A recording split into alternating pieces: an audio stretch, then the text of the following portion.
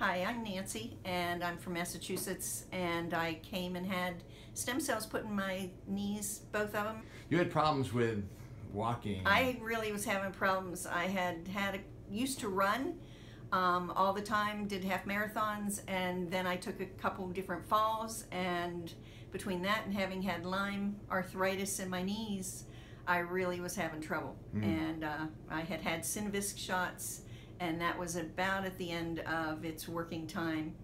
And so the shots have worked really, really well. I actually was able to get down on my hands and knees the other night and get back up, and I was a little worried how it would go, but it was fine.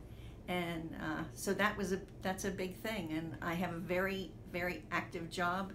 I reduced my hours some so I could get used to having the cells in me and give them a chance to grow.